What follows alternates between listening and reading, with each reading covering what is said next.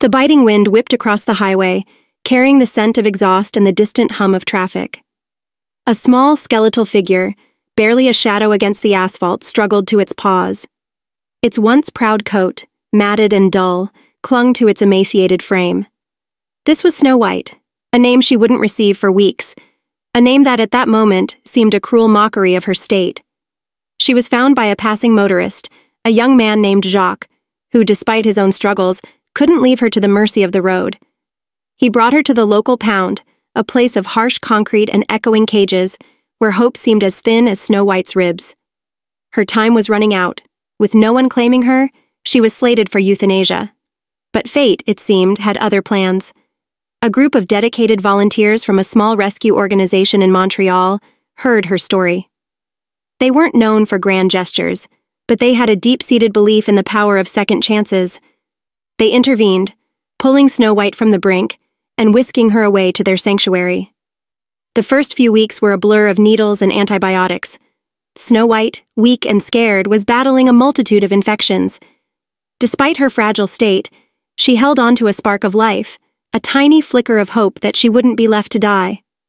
The dedicated volunteers, with their gentle hands and unwavering compassion, nurtured that spark, giving it the air it needed to breathe and grow.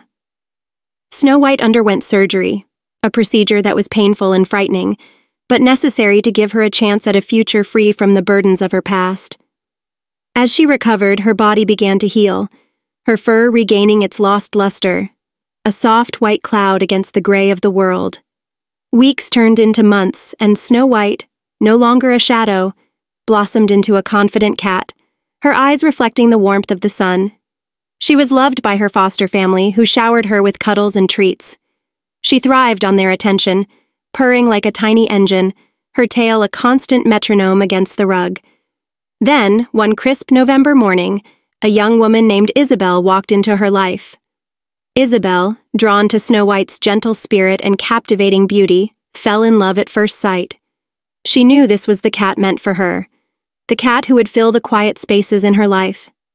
After spending almost 5 months in her foster home, Snow White went home with Isabel, a home filled with warmth and love, a home where she would finally know what it meant to be cherished. Snow White, once a shadow on the highway, was now a beacon of hope, proving that even the most fragile of souls can find their way back to the light.